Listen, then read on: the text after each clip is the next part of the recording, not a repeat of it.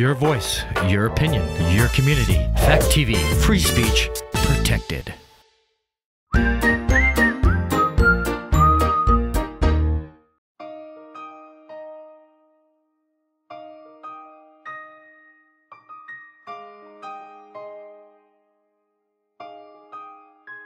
I can only imagine what it will be like when I walk by your side. I can only imagine what my eyes will see when your face is before me. I can only imagine. Yeah.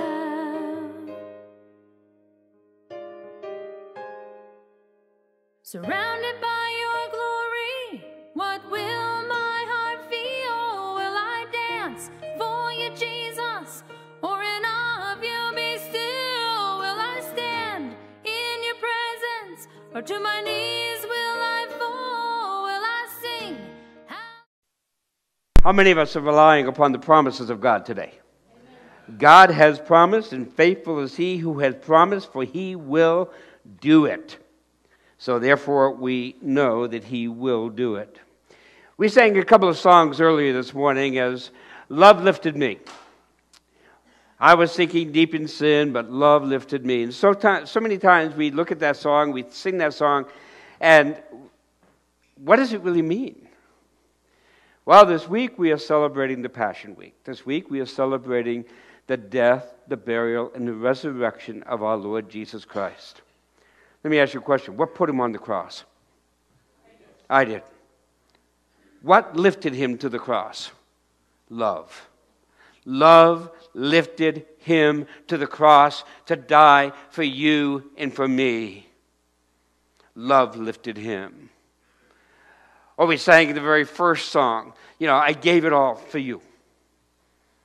What did Jesus Christ give up for you and me for 33 years? He gave heaven. He came down here to be a human being, to live as a man, go through all the stuff of a human being for you and for me. I gave it all for you. That's what He did. Today is Palm Sunday. Today is the day in which we celebrate when Jesus goes into His triumphal entry into Jerusalem. The only thing is that really, was it a triumphal entry? Think about it for a minute. He goes into Jerusalem. You have a multitude of people and disciples that are lining the streets, cheering, shouting, Hosanna, praise be to God, hail to the King, and all of that. My question for us is this, though. If we look at the whole scheme, the whole picture of this entry of Jesus into Jerusalem, was it really a triumphal entry where the people were really praising Him? Now, certainly it says that they praised Him, they blessed Him, they hailed Him as King, and so forth. But what were they really thinking? They were under tyrannical rule of Rome. And they were hoping that Jesus would, in fact, replace Caesar, would, in fact, replace the Roman government. Not to be the eternal king, not to be all of that, but to really to replace and to lift their society, their nation, their culture out of the turmoil of what Rome was bringing them into. However, you and I know that it was far more than that, don't we? Shane, can you give me Luke 19, starting with around 37 through 41? I'm not going to read the whole thing that Nate had read to us, where they go and they, Jesus tells them to go get the colt, and they go and get the colt, and He even tells them, if they ask you who needs it, tell them the master needs it. And certainly all of that prophecy came into being. But I want to concentrate on this. Where you go down about halfway, and he went, and they spread the clothes in the way. They were spreading clothes and palm branches on the street, for example, and all of that. And when he was come nigh, even now at the descent of the Mount of Olives, the whole multitude of disciples began to rejoice and praise God with a loud voice for all the mighty works that they had seen Jesus do. Now, what were they praising him for? Praising him for what God has done for them. Healing the blind, raising up the lame, feeding them when they were hungry and they were gathered there with the fish and the loaves, and all the other great signs and wonders in which Jesus had done. And remember last week, we had even looked at a scripture where it goes and says, now, we're only giving you a small portion of what all the things which Jesus did. Remember, all the books could not contain it, and the libraries could not contain all the wonderful things which Jesus did. They were still looking at Jesus for what he had done. There's no indication here that they were looking into the future as to eternity. I find that strange. You see, it goes and it said, all the mighty works that they had seen. And they shouted and they said, blessed be the King that cometh in the name of the Lord, peace in heaven, glory to the highest. And some of the Pharisees, of course that was the religious leaders, some of the Pharisees from among the multitude said unto him, Master, rebuke your disciples. And he answered and said, I tell you that if these should hold their peace, the stones would immediately cry out. Now, the last part, verse 41, and when he was come near, he beheld, he looked at the city, he gazed upon the city, the Jerusalem, and he wept over it. Have you ever wondered why that was put in by Dr. Luke? Why did Jesus weep over Jerusalem? They weren't listening. They weren't worshiping him truly for who he is. You know what they were doing? They were just giving platitudes. They were shouting, Hosanna, Hosanna. They were shouting, Hail to the King. But all it was just words. It was really meaningless. Now, there's several reasons why Jesus was weeping over Jerusalem. He knew that 35 years or so later, Jerusalem was going to be destroyed. He knew that. But he also knew that there was a way in which they could have avoided that. And we're going to find out that this morning out of Malachi chapter 1. Now remember, from Malachi into the Gospels, there's 400 years of silence. Let me ask you a question. Why was God silent for 400 years? Was it because of the rejection of Israel? Was it because so often they would tell God, I'm going to do this, I'm going to do this, I'm going to do this, and then they would reject him? They didn't do it. They did it while God was blessing them, but then when things were getting a little tough, or things were getting a little, they kind of went their own way. Jesus was looking at Jerusalem, and he wept over Jerusalem, not only, I believe, because it was going to be destroyed in about 35 years, 70 A.D., and we know in history that it was, but he knew the hearts of the people that were standing there on the roadside, putting clothes down for the donkey to walk on, putting down palms for the people to brush away the dirt. And he was looking at their heart and saying, you don't mean this. There's nothing to it. Let me just ask you a question. From today, Palm Sunday, to next Friday, for example, that's when some people agree that he died, and there's a lot of controversy on that, whether it be Wednesday or Friday and whatever. From today to the time in which he was going to go on trial, what happened to the people? Where were they? They go from crying, Hosanna, hail to the king, to on Wednesday, crucify him! Give us Barabbas! By the way, Wednesday night we're going to look at Barabbas and his way of life as opposed to Jesus and his way of life. And society chose Barabbas and not Jesus. Do you think maybe that's a possibility as to why Jesus wept over Jerusalem?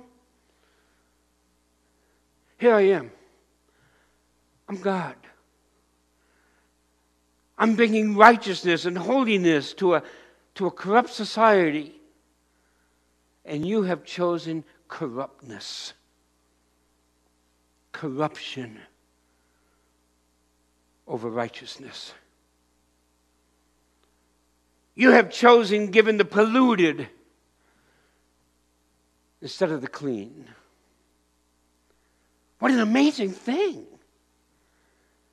You had all those crowd of people on Palm Sunday doing that, and then on Wednesday, which is when I believe he died, on Wednesday, they wanted to crucify him. They wanted them to give him Barabbas, who was a murderer and a very wicked, vile man. Wow. Isn't that the way our world is today, though? I mean, really.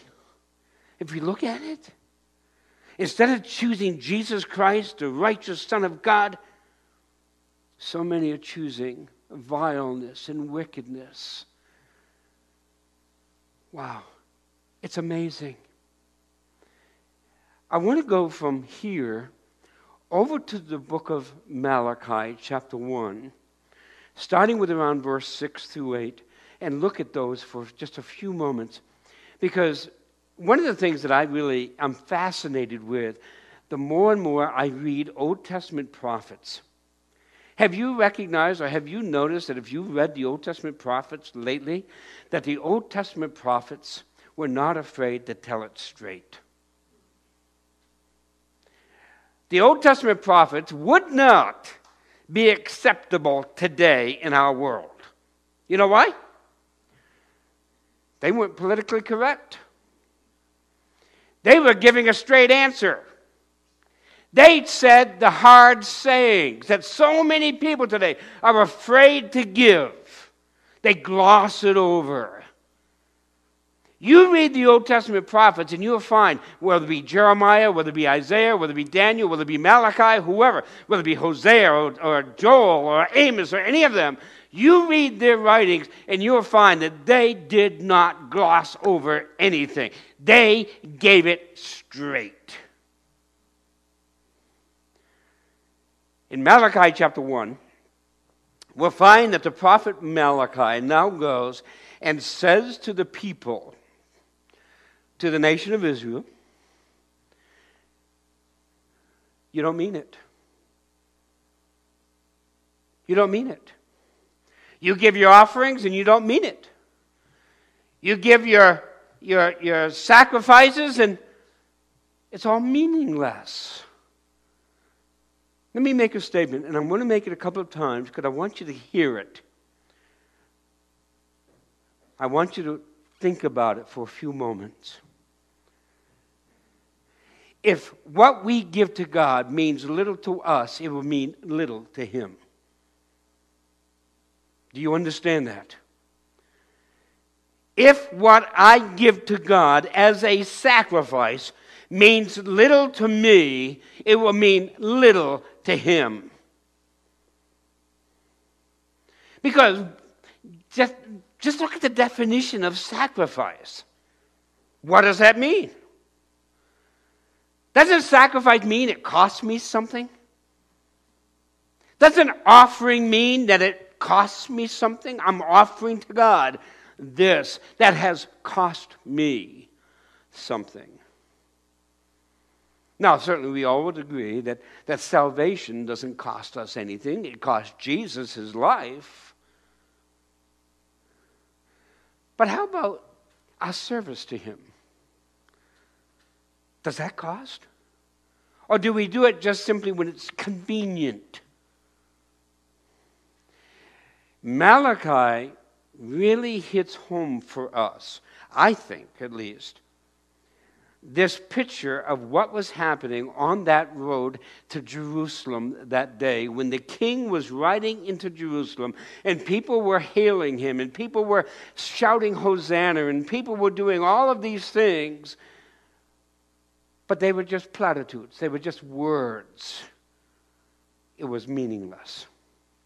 Give me Malachi chapter 1, please, verses 6 through 8.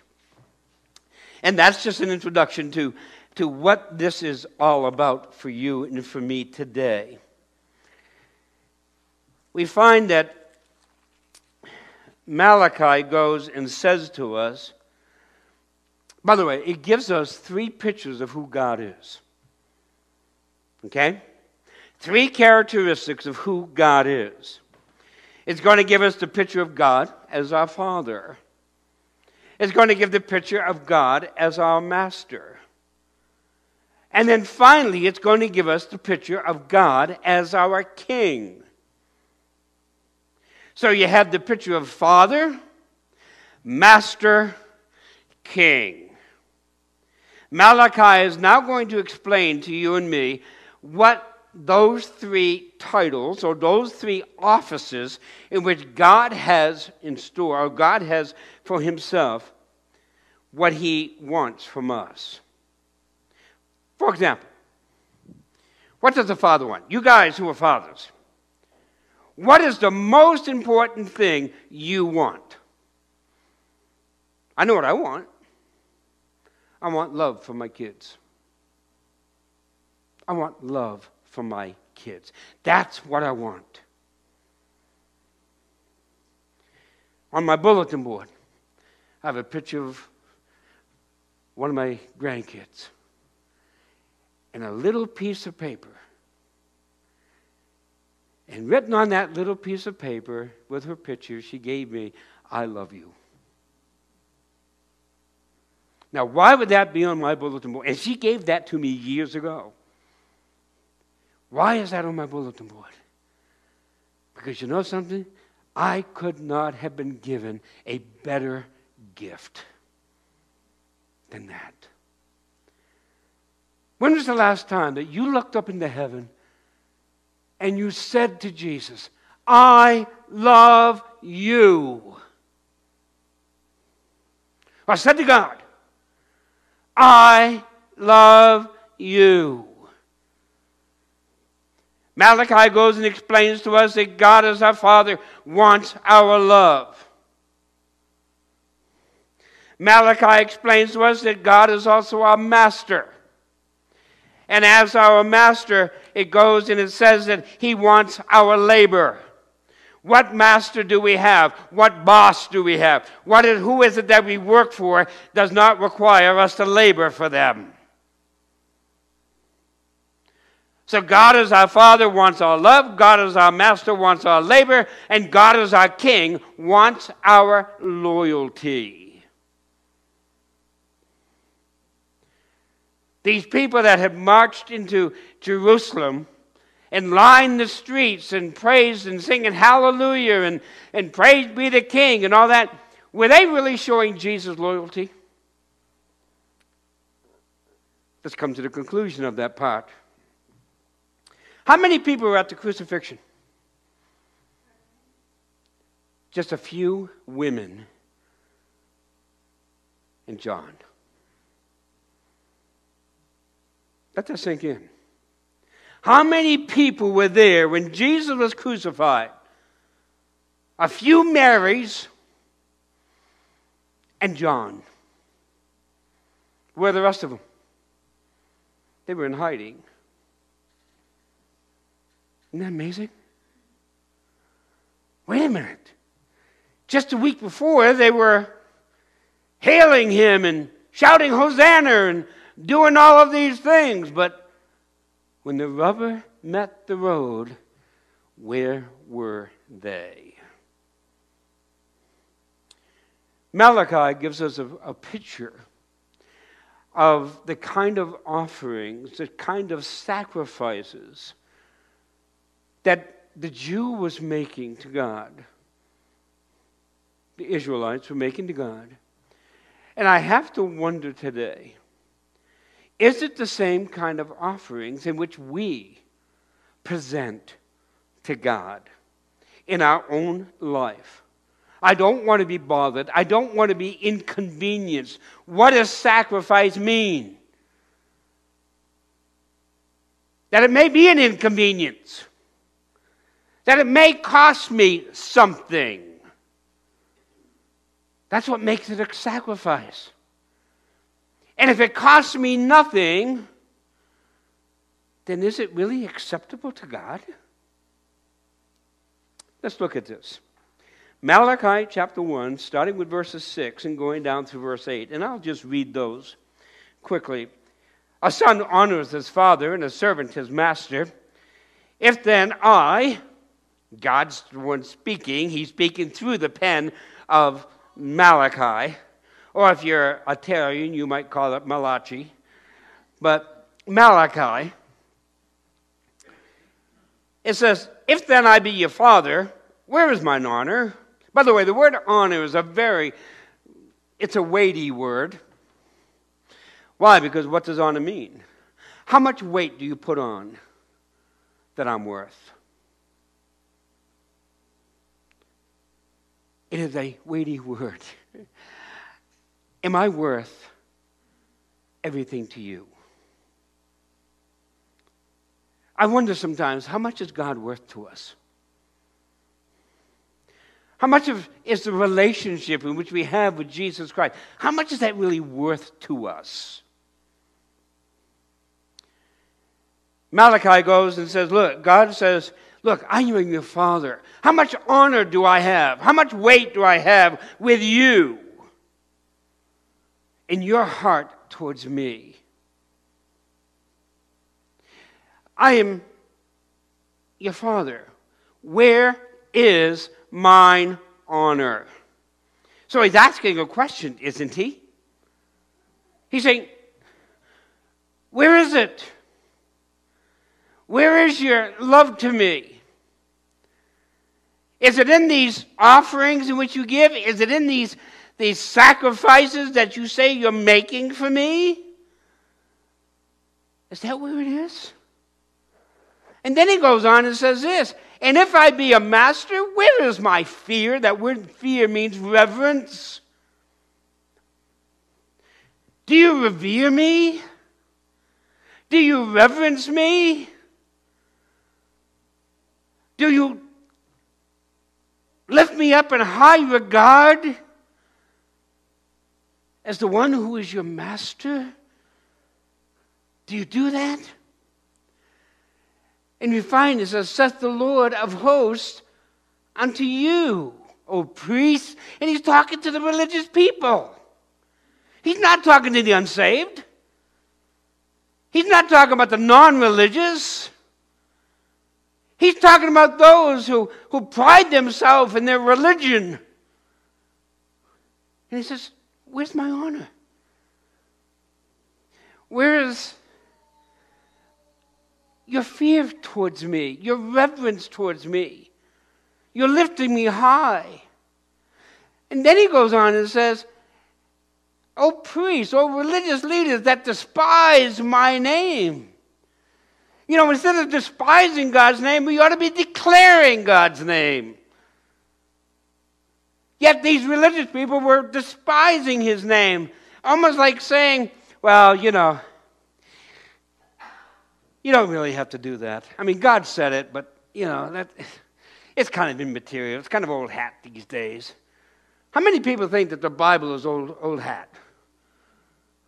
What God has given us in the Word of God is really meaningless today because that's just old writings that God has given. But certainly society has changed and culture has changed and way of lives have changed. So we really don't have to follow that anymore because that's too old.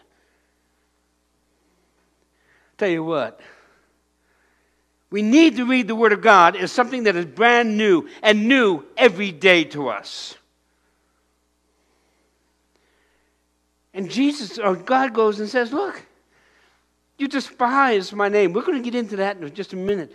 And you say, wherein have we despised your name? Oh, it's almost like a big surprise to the people when God is saying to us, you have despised my name. Really? How have we despised you? I mean, we've given you offerings, and we've given you sacrifices, and we've given you all these things. So what God now does through Malachi's writings is he goes and he says, let me show you what you've given to me. Watch what you've given to me. Then he goes, you offer polluted bread unto mine altar. And you say, wherein have we polluted thee? In that you say the table of the Lord is contemptible. In other words, you're saying, oh, the table of the Lord. Well, it's really meaningless now. It really doesn't hold the esteem that it used to hold. And, it's not worthy of our praise. Let me ask you a question. In your own mind, define to yourself, what does the word worship mean? Have you got that clear in your head? How do you define worship? It's broken up in two words. Worth-ship.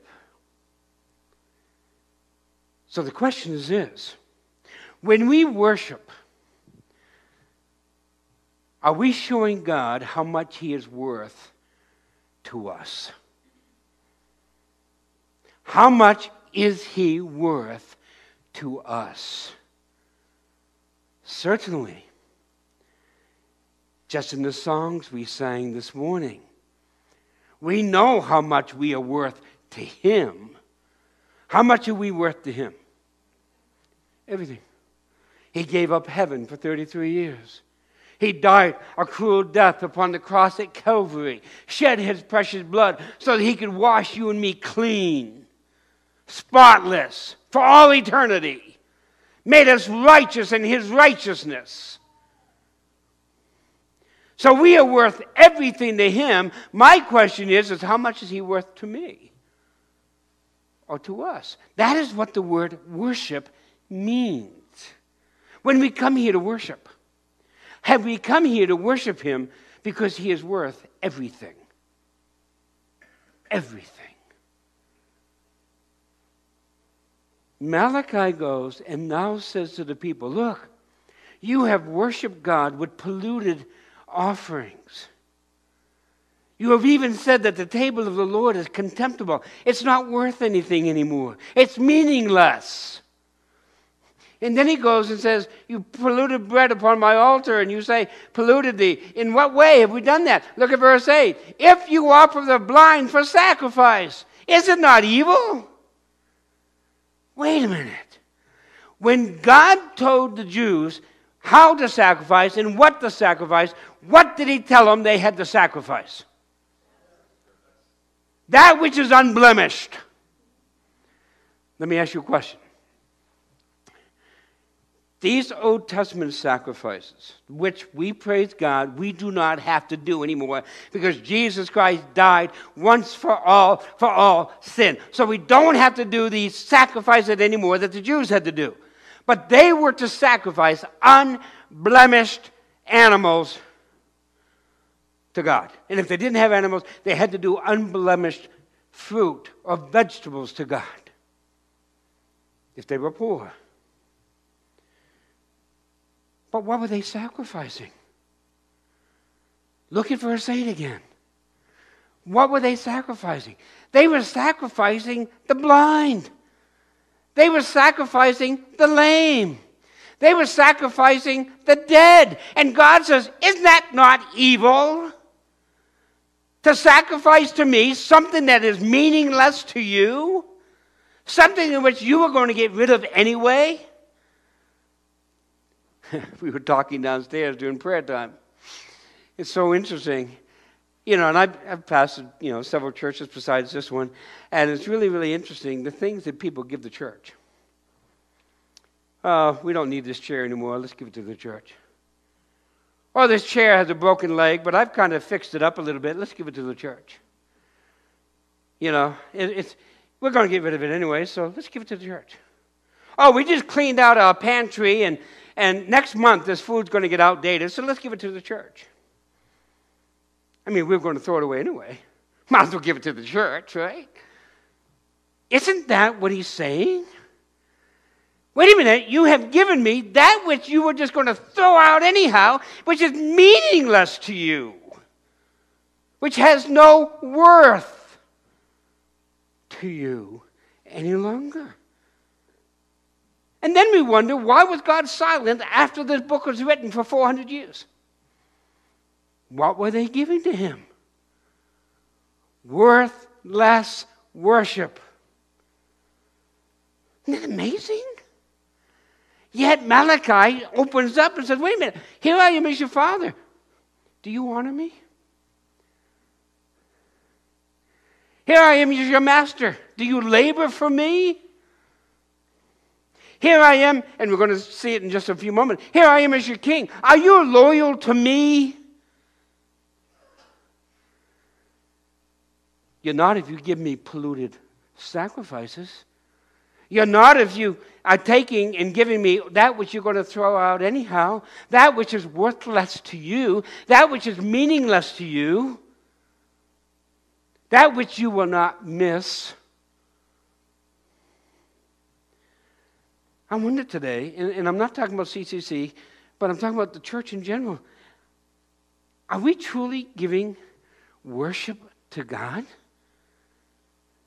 Are we truly giving him that which we would miss, that which costs us something? Remember, if it means little to you, it's going to mean little to God. And what are we doing?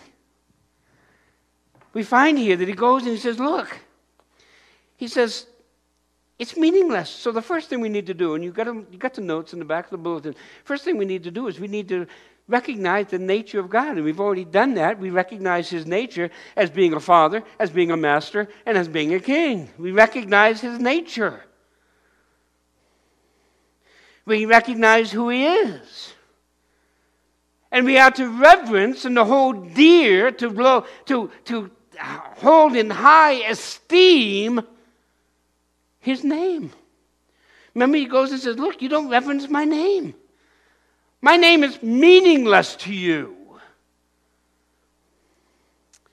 G. Campbell Morgan, a great, great writer, and I have a number of his books in my office,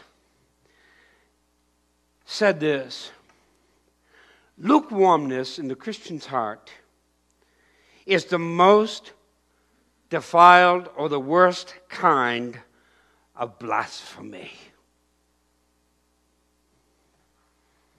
Lukewarmness in the Christian's heart is the worst kind of blasphemy. In fact, if we were to go, and you can turn if you want to there, to Revelation chapter 3, let's see what God says concerning lukewarmness, or not having a heart that is red hot for God because we have become so relaxed with him that it's meaningless. What does God say? You all know these verses. Jesus is speaking, by the way, to the churches, remember?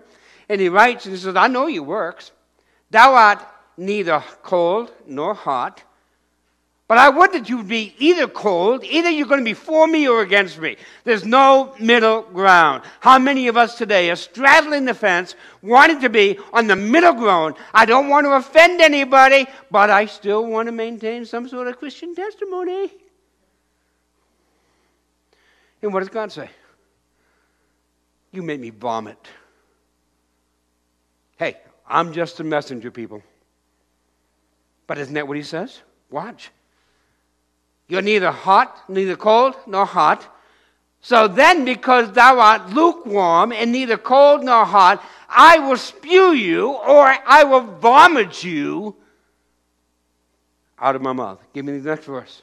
Oh, 16. Can you give me 17, 18 too? Maybe I didn't give those to you, but that's fine. That's fine. But that's what God says.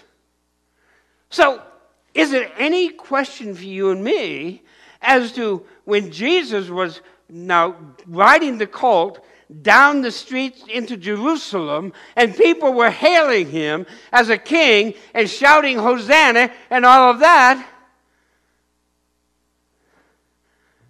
that he leaves the city, goes up on the mountain, and he weeps for Jerusalem. Why was he weeping? Would it be because he knew the hearts of the people, saying, in a week's time, you're going to absolutely disown me. In a week's time, you're going to deny me. In a week's time, you will not be there for me. Yet right now you're saying Hosanna. Right now you're saying Hail to the King. Right now you're throwing your clothes out in front of me, and you're putting palm branches out in front of me, and you're hailing me, hey! And it's all meaningless. Because what is the end result? Remember, we've been talking lately about that, isn't it? You and I need to keep our eyes on the prize. You and I need to keep our eyes on the end result, not on what is happening today. No, we need to keep our eye on the end result. For the end result for you and me, when we know God is our Father, we're going to honor Him. The end result is when we know God is our Master, we are going to labor for Him. The end result is when we know God is our King, we are going to be loyal to Him. How many of those people lining up the street on the way to Jerusalem were loyal to Him? They weren't. Just a few women and John.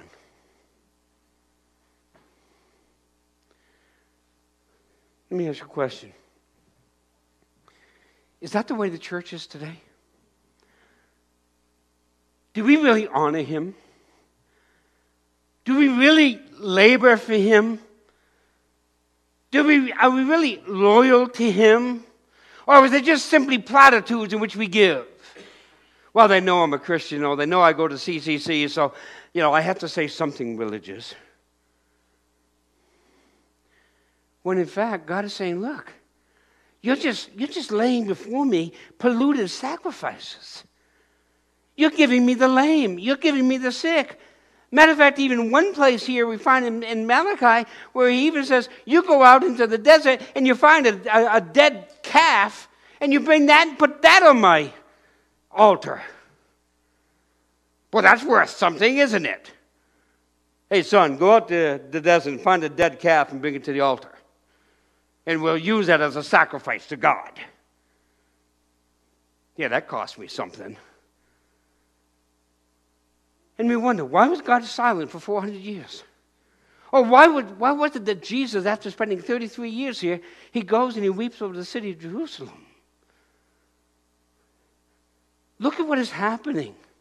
Look what is happening in our world and in our society. Give me 1 Peter, would you please? Verses 8 and 9. What did God give us? 1 Peter chapter 1, 8 and 9. Maybe I didn't give that to Patty.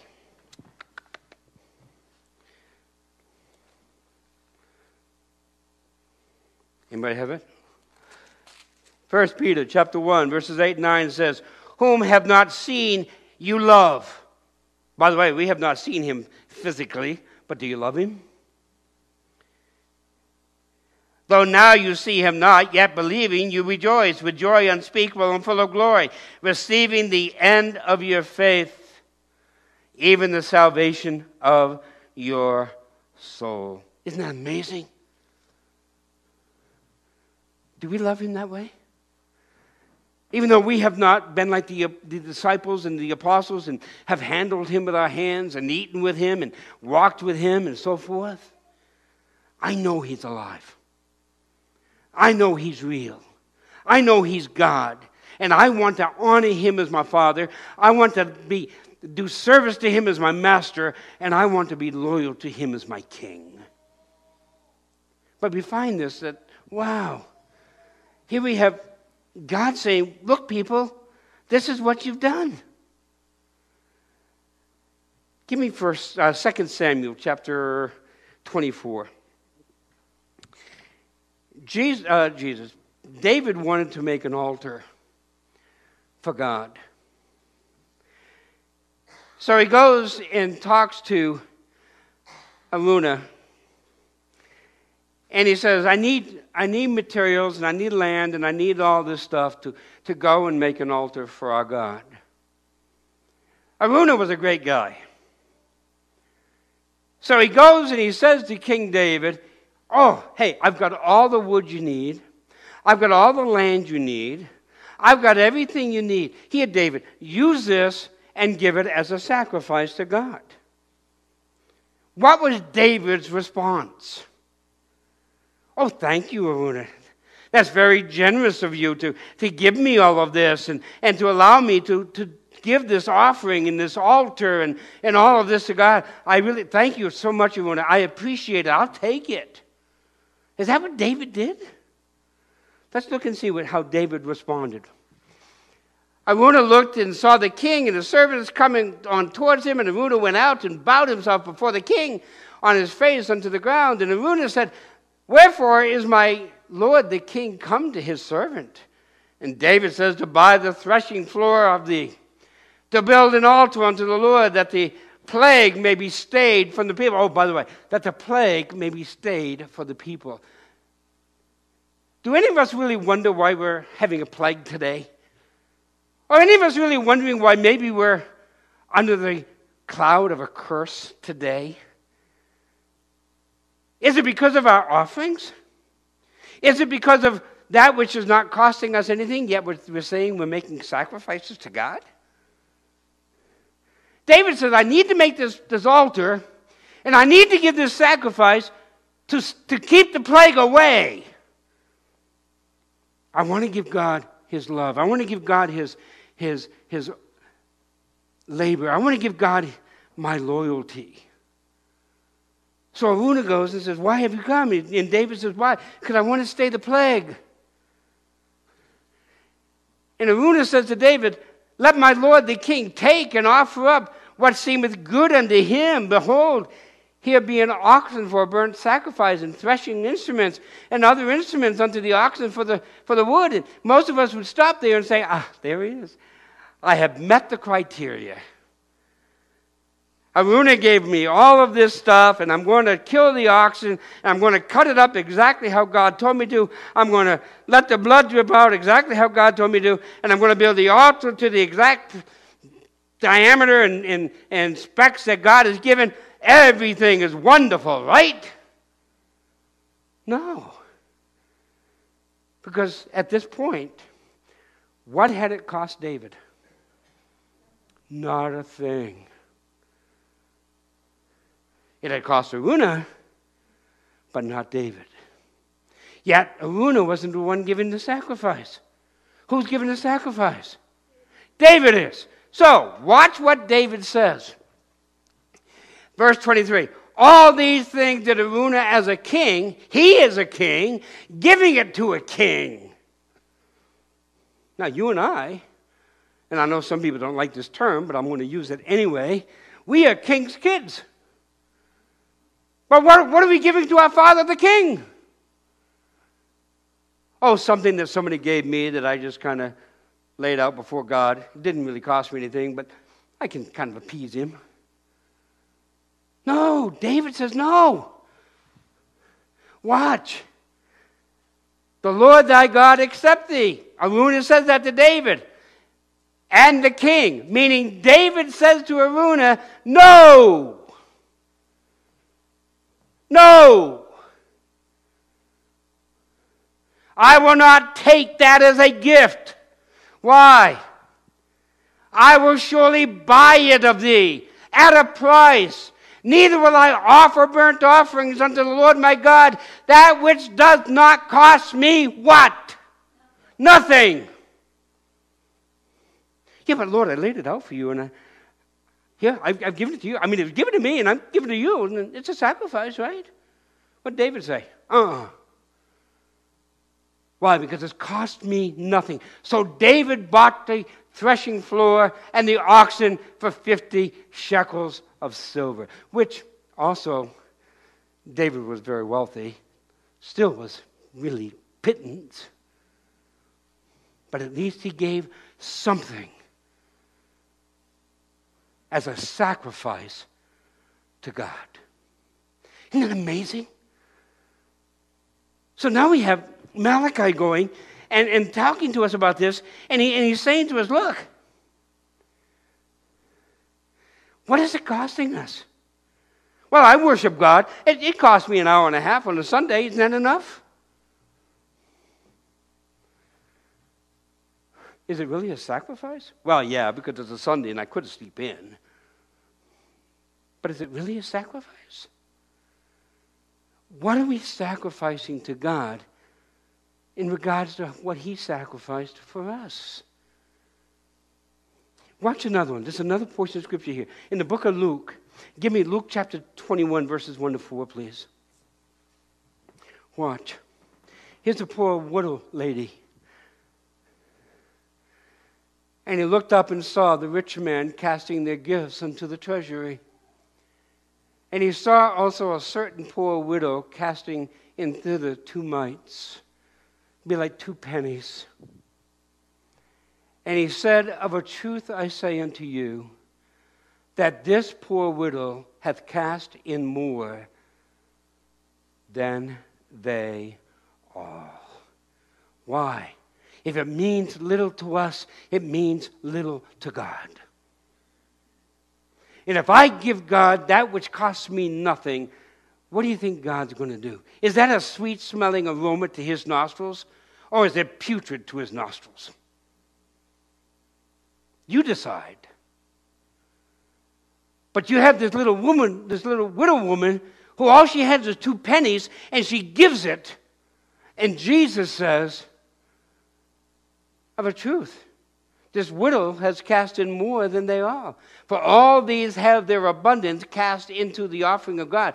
But she of her punity hath cast in all. She of the little that she has cast in all the living that she had. Let me ask you a question. Which ones are showing love to Jesus? Which ones are showing labor to Jesus? Which ones are showing loyalty to Jesus? The rich people or the widow? Let me ask you a question. How about you and me? Are we seeing him as our Father and honoring him that way? Loving him that way? Are we seeing him as our master and laboring him that way? As we would our master, our boss? Are we seeing him as our king and being loyal to him when all else seems to be crashing down around us? Malachi goes and says, you have despised my name. Let me just give you 4 things that has to do with the name of Jesus. Watch this. In Acts chapter, and you don't have to turn to these, you can turn to them later, you've got them on your bulletin. Salvation in his name. Worship in his name, Matthew 18:20. Authority in his name, Colossians 3:17. Prayer in his name. How many times have you gone, do we go to prayer and not say in the name of Jesus? In his name. John chapter 15, verse 16. Let me ask you a question. What is profanity to you? Oh, profanity to me is when I go and I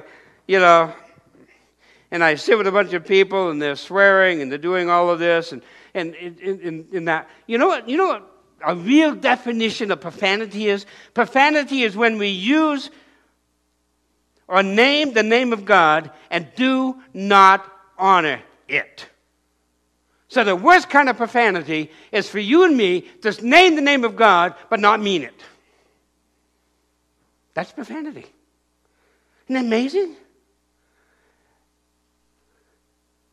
Adrian Rogers says the worst kind of profanity happens in our churches. Think about it. We stand up and we sing, Oh, how I love Jesus. Oh, how I love Jesus. But in the back of your mind, you're saying, man, I wish they'd shut up. I got lunch waiting for me. I got family waiting for me. I got this I got to do. I got this, and then the pastor says, oh, one more verse. Oh, no, not another verse. Oh! That's what profanity is. Singing it, but not meaning it. That's what Malachi is saying to the Jews. I personally think that's maybe why Jesus wept. At least one of the reasons Jesus wept when he was in Jerusalem. Because he saw their heart. Let's go to Malachi chapter 1, verse 14. Let me just give you this.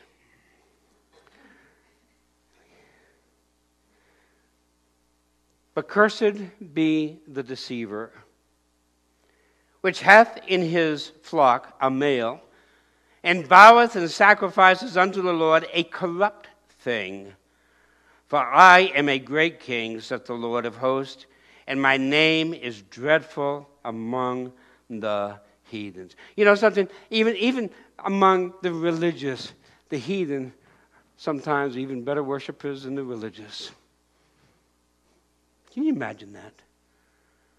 Malachi says it. Don't shoot the messenger. But that's what Malachi says. Are we showing Jesus Christ the loyalty that he deserves? Do we love him like our Father? Do we labor for him like our Master? Are we loyal to him like his subjects ought to be? What a difference a week makes. You know that old song, what a difference a day makes? What a difference a week makes, huh? People were lining the streets, hail him, Hosanna, and all of this. And then just a few days down the road, what were they saying? Give us Barabbas! Crucify him! Kill him! Get rid of him! Huh. I hope that's not us. I hope it's not us in our sacrifice to him, in our offering to him, in our love to him, in our labor for him, in our loyalty to him. Remember, God knows the secrets and the intents of your heart. Have you given your heart to him? Have you laid your heart bare before him and said, Lord, here it is. I want to love you. I want to labor for you. I want to be loyal to you and only you.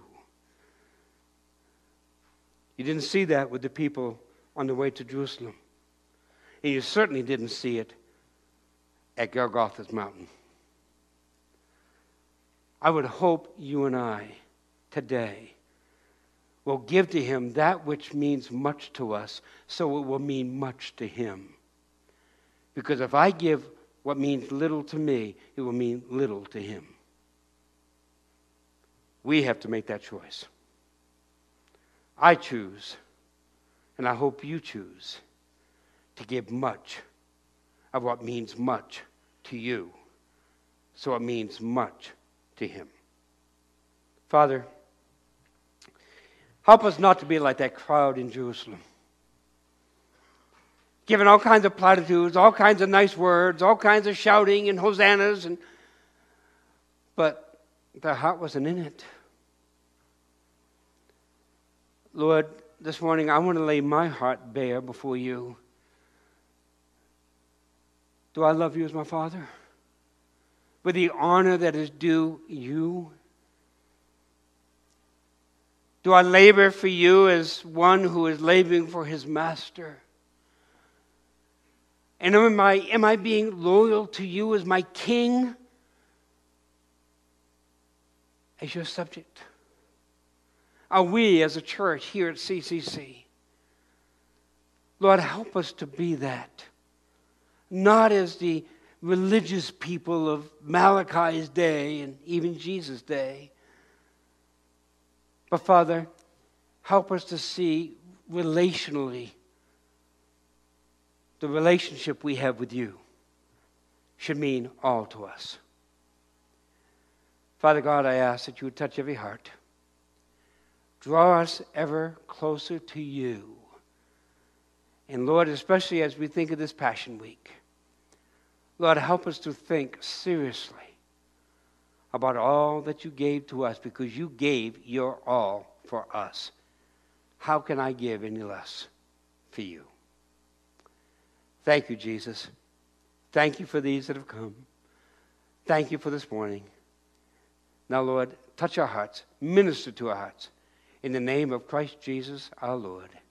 Amen.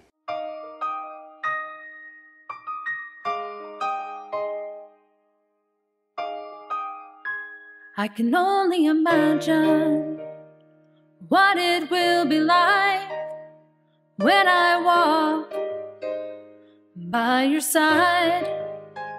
I can only imagine what my eyes will see when your face is before me.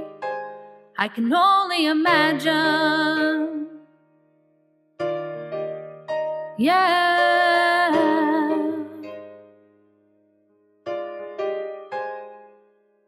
Surrounded by